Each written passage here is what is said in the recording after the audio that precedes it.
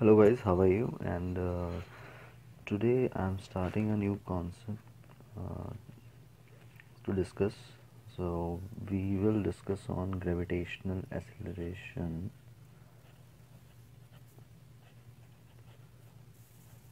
Gravitational acceleration, also called as small g. Okay.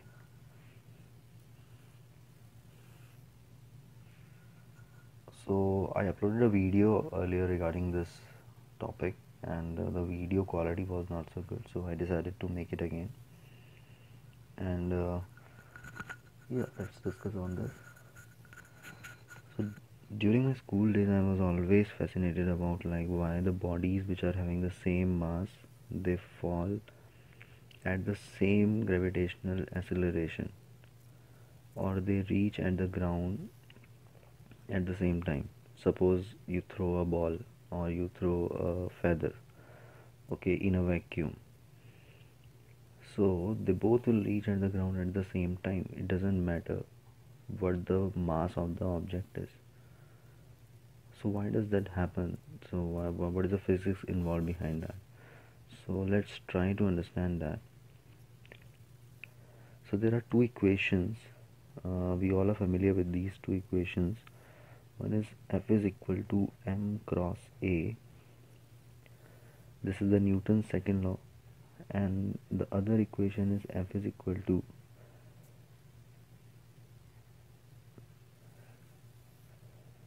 gravitational constant G into product of the two masses or two bodies divided by r square. So the two equations are F is equal to ma and F is equal to F into m1 m2 over r square. Now let's try to understand these two equations. Over here in this equation, what it states is that force between the two bodies is directly proportional to the product of mass and the square inversely proportional to the square of distance between them. So consider two bodies, okay, this one is of mass m1, this one is of mass m2. These are the distance, this is the center distance or r. So the F is equal to net force between these two bodies, or the force between these two bodies will be given by this equation. Now what it states is this body is pulling this body towards it, this body is pulling this body towards it. So every single body in the universe exert a force on every other body in the universe, and the force is equal to product of the masses divided by inversely proportional to the square of the distance between them, right? So the application of this, we will try to explore the application of this. Suppose consider that this is the surface of earth and there is an apple.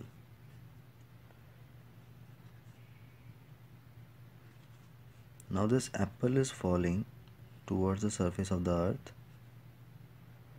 So what we see in real world is that the apple fall on the surface of the earth and not the earth moving towards the apple.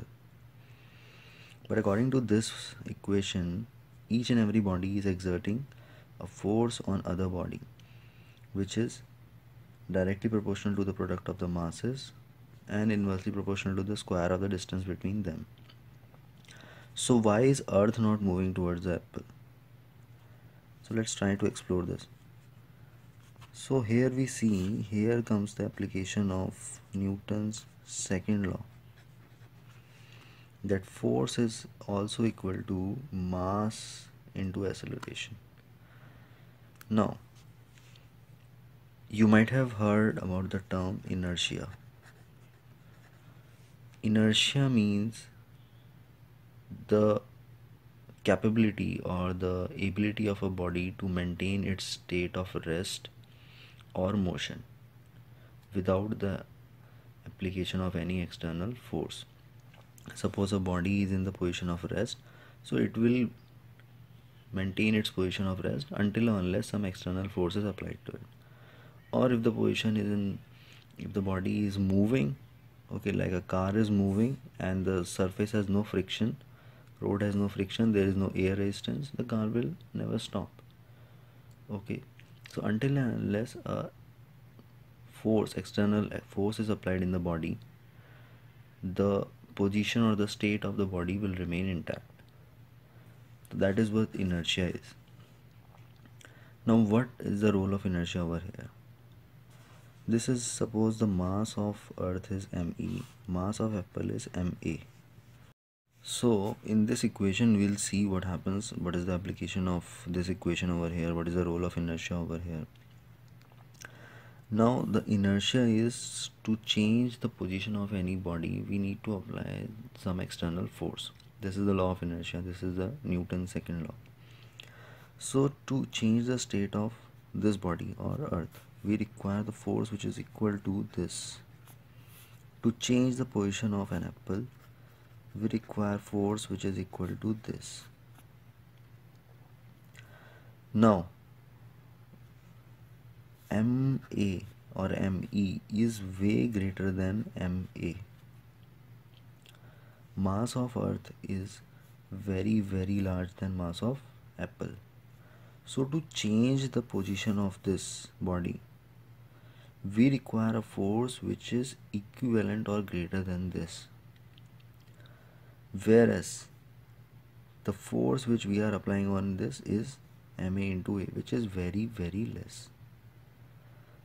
Okay, and to change the position of this body, we require a force which is ma cross a, and this force can be provided by earth, because we are seeing here that the me cross a is the force which earth will exert, or which we require to change the position of earth. Right, now what this states here is resistant to motion. So this, the resistance to motion of an apple is very less when compared to resistance of motion of earth. So earth has maintained its inertia, and to break its inertia we have to apply very high force. Whereas in case of apple, to break its inertia we only need a small quantity of force which is provided by earth. Thus we see apple falling towards the earth and not earth moving towards the apple. Now consider this, I replace the apple with sun. Okay, then what happens? Mass of sun is way greater than mass of earth. Thus we see earth revolves around the sun and not sun moving towards the earth. Thus this is the application of this formula or inertia in this case. Now the other question arises when there are two bodies. Suppose this is apple and this is a feather. Okay, and this is the surface of earth. So both the bodies fall towards the surface of earth with the same acceleration g, small g. So even an apple fall with an acceleration small g, even a feather fall with an acceleration small g. There is a notion in our mind that the body which is having lighter weight should reach the ground earlier than the body which is having lighter weight should reach the ground late. Okay, or should the body which is having higher weight should reach the ground earlier. Now but we don't see this, both of the bodies will reach the grounds at the same time if we try to perform this experiment in a vacuum, because there is no air resistance in that case. So why this happens? So we can understand this. So to change the state of an apple, you require a force which is equal to product of mass of apple and acceleration. To change the state of this, you require a force which will be mass of feather into acceleration. Now we see that both of the bodies fall or reach the ground at the same time. So what happens, that this body is attracting earth towards this, even this body is attracting earth towards this, and earth is attracting both of the bodies towards it. The amount of force which this body is applying on earth towards it is greater than the amount of force which this body or feather is applying to attract the earth towards it, and the earth is applying a force to attract these two bodies. So the net force comes out to be the cancellation. Okay, so the force, it is trying to attract earth towards it, earth is trying to attract towards it, and the force is equal to proportional to the product of masses. Here the same thing happens, earth is trying to attract this feather is trying to attract the earth, force is equal to product of masses, product of two masses proportional to the product of two masses. So the net thing cancels out each other and the both of the body falls at the same acceleration g. Now we can understand this mathematically. Consider this is apple, this is feather. So we'll try to explore the mathematical equations for them. So the force which is required to change the state of an apple, let it is ma into a1. a1 is the acceleration with which apple will be falling towards the surface of earth. In case of feather, we can consider mass as mf and acceleration can be considered as a2. From other equation, the force will be me between the two bodies will be me into ma into g over r square, where r is the distance between the center of the two bodies. Now consider these two bodies are placed at the same height, so r in both the cases will be same. Here it will be mf cross me cross a2 upon r square, right? Now this is the equation we have got for two cases. This will be equal to this will be equal to this, equal to the equations. So ma cross a1 is equal to me cross ma cross g over r square. From here mf cross a2 is equal to mf cross me cross a2 over r square. Even ma and ma got cancelled, mf and mf got cancelled. What is left? me g r square. me g it is. This one will be g, me g r square. So this, consider this equation 1, consider this equation 2. From equation 1 and 2, a1 is equal to a2. me g r square, me g r square. G is the constant, gravitation constant, its value is similar. R, since both the objects are at the same height from the center of the earth, that's why R will be same in both the cases. me is the mass of earth, which is again a constant. When we substitute the value of me g, now consider this R. Okay, if you want to obtain a value of g, so small g is the acceleration which a body experiences when it is placed on the surface of earth. These bodies are placed somewhat higher from the surface of Earth. G is the acceleration when the body is placed just above the surface of Earth. So if we reduce this r to a value where it is the distance from the center of Earth to the surface of the Earth, so we know the radius of the Earth. If we consider r, okay, and in that case we will obtain g. This a1 will become g, and that will be 9.81 meter per second square.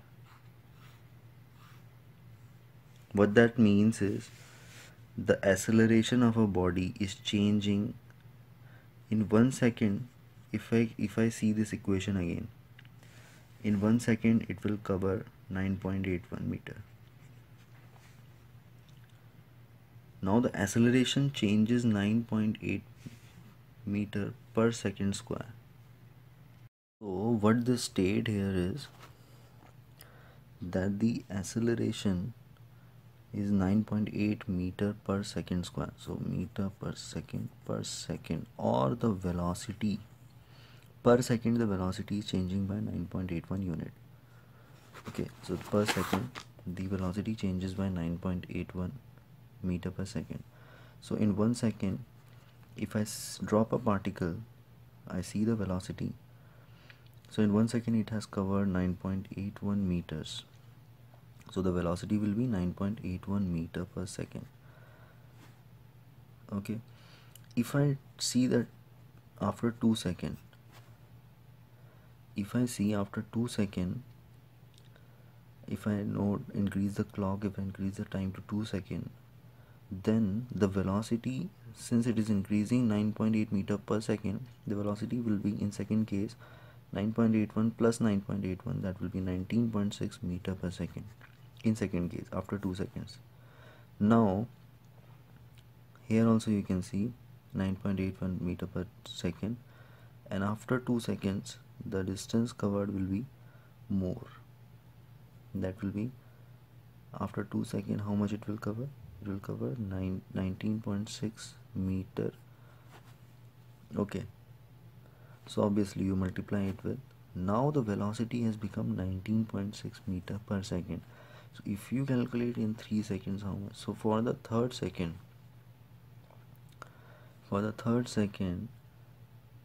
the distance covered will be this much plus 19.6. So it will be 19.6 plus 19.6, so somewhere around 38.12.